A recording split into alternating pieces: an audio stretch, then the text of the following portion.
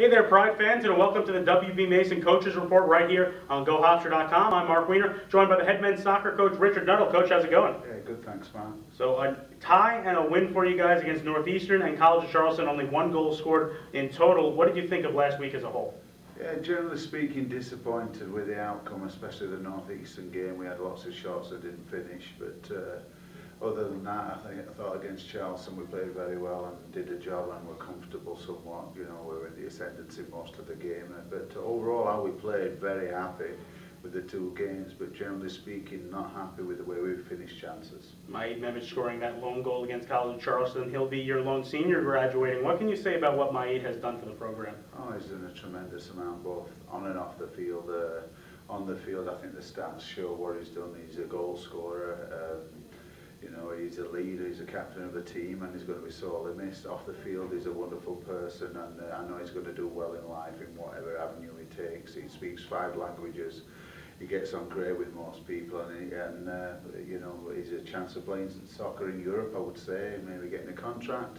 And if he doesn't, if he chooses to continue in education, I know he'll do well as well. So we wish him all the very, very best. Now, Coach, you guys will be the 3 seed in the upcoming CAA tournament. You get to host the quarterfinal against JMU this upcoming Saturday. What's the team's mindset heading into Saturday? Well, we know it's going to be a very difficult game.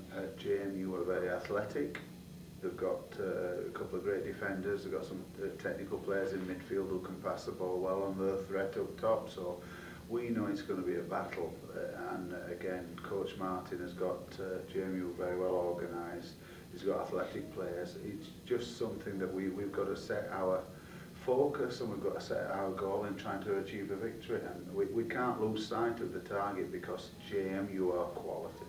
You beat the Dukes 2-1 down at their home earlier this season. What did you take from that victory? Yeah, again, their athleticism and they're all over the park. They've got mobility and 3 or 4 special players, and we've got to take care of those special players and defend well as a team and pass the ball well.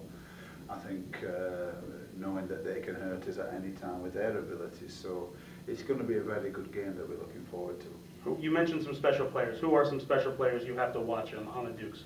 Well, the defender who's got an Icelandic name that I can't really pronounce, Adel Steinsson, is very, very good. And then they've got Grant in midfield, and the forward, the big lad up top, is very good too. But I can't remember his name at the moment. But generally speaking, they've got 3 or 4 special players that we've got to take care of. What's the game plan against the Dukes? I don't want to divulge too much, but you know, we're looking to pass the ball as we normally do and get at them and take the game to them as a team. And again, I think the big thing is take the game to them, but defend well, defend as a unit. Coach, you were tied for first place in the CAA, so 3 very good teams in this conference. Do you think your team can win the tournament? Absolutely, no doubt. We've got the ability, but also there's a 4th team called Elon, and the other 2 teams who are left in Northeastern and JMU can also win. I keep saying about this conference, it's a wonderful conference. The top 6 teams are outstanding, and the 2 or 3 that did make the playoffs are very good teams too. So from our point of view, any one of the 6 can win this conference, and we've got to be aware of that. We can't take anything for granted. We've got to stick to the task in hand, which is trying to beat JMU. Finally, Coach, what's your key to victory, not only against JMU Saturday, but for the tournament? Oh, I'm not going to talk about the tournament. I'm just going to talk about JMU. Our key is passing the ball quickly and keeping a focus and defending well as a unit and defending well one-on-one.